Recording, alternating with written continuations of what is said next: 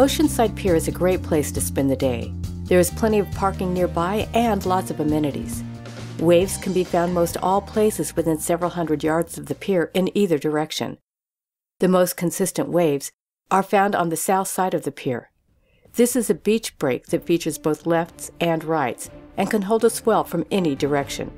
It surfs best at a medium tide and tends to wall up during the very low tides. Higher tides also shut down the break, so plan on either a rising or lowering tide to surf this location.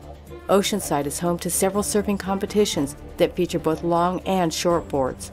The wave tends to be a bit slower on the outside and faster as it approaches the shore.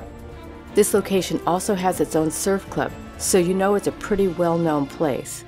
During average swells, there can be some pretty fun waves for the beginner and for the advanced.